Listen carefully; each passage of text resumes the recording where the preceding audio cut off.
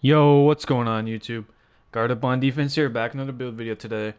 Today's build will be the two-way finisher at the shooting guard position.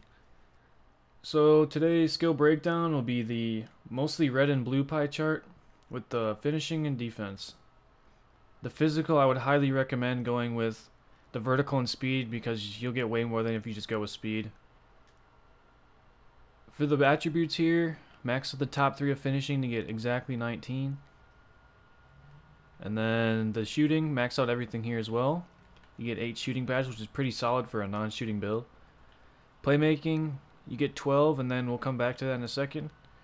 You max out the perimeter, lateral, steal, defensive rebound, get you at 18 badges. And then you put 7 here to get the 13th playmaking badge, and then just put this last point into the block. So your body type, built or barely as always. I would recommend going with built, just because it looks a little bit better. Now, the height, 6'5 or 6'6". 6'6", you don't really lose that much. But I mean, you just take a hit on ball handle, but if that's not really a priority for you, then 6'6" might be the way. Because you don't lose any dunk.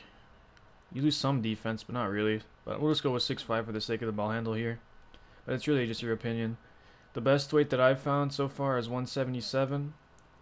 Wingspan, max this out for sure. Your dunk's going to get a big increase. Up to 94 now, so you're going to be able to dunk it on anyone. Your defense gets better, 94 steal rating is crazy. And you still have overall really solid stats all around.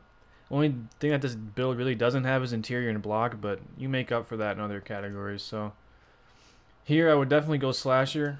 If you have that ball handle, it's going to be crazy. You're going to be dribbling fast and tier 3 ball handle, so it'll make you that much better in offense. And the defense is just an added bonus on top of everything.